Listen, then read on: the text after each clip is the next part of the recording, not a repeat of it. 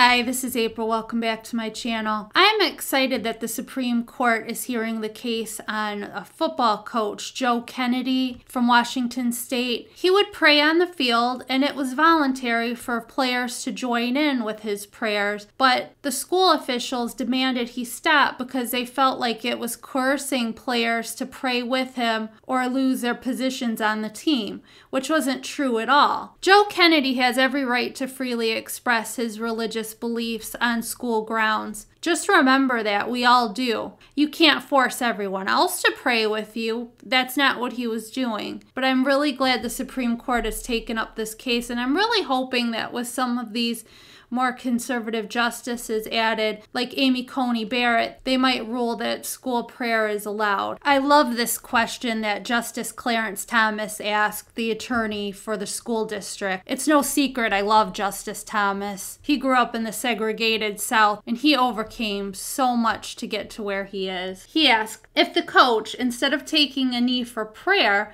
took a knee during the national anthem, because of moral opposition to racism, how would your school district respond? Would you give up your job if you were asked not to display your faith in Christ? I'm really proud of Joe Kennedy, this football coach who stood his ground. And if students want to join a coach or a teacher in prayer, they should have every right to, based on our constitutional rights, to freely express our religious beliefs. I'm saying a prayer that the right decision will be made by the Supreme Court, and people can freely pray in the schools once again. You can't force every student to pray with you, but you should be able to pray if you want to. If you like this video, give it a like, consider subscribing for more news and reviews, and God bless.